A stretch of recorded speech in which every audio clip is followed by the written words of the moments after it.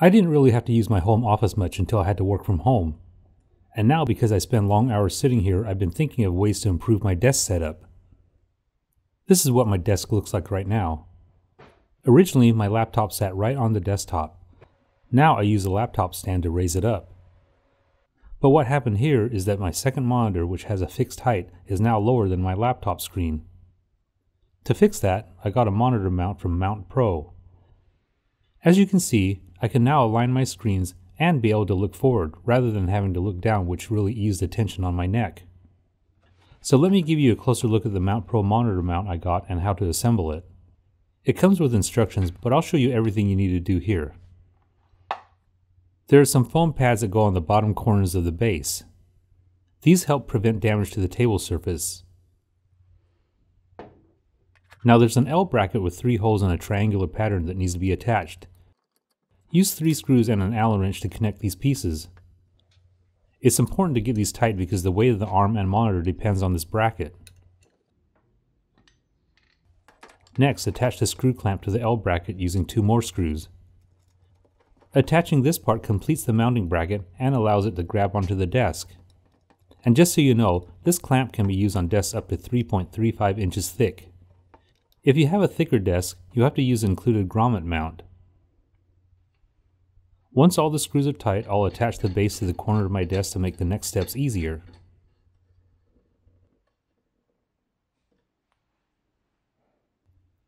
Now let's grab the lower arm. This part can be identified with a sticker that says base on one end.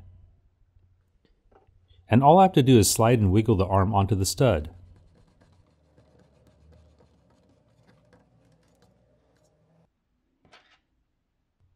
When it's all the way on, turn the small set screw in, but don't over tighten it. Now take the upper arm and insert it into the hole in the lower arm.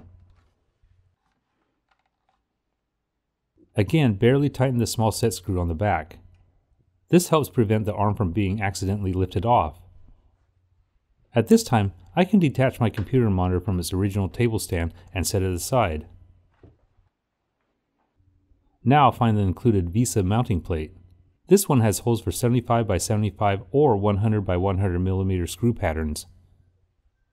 Lay this plate onto the back of the monitor and securely attach it with the included screws.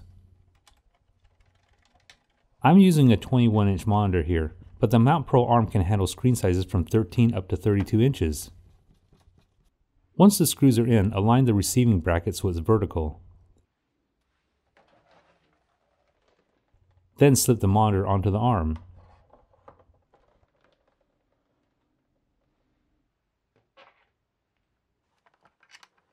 Now attach the security bolt on top of the mount. It's definitely important you don't forget this step.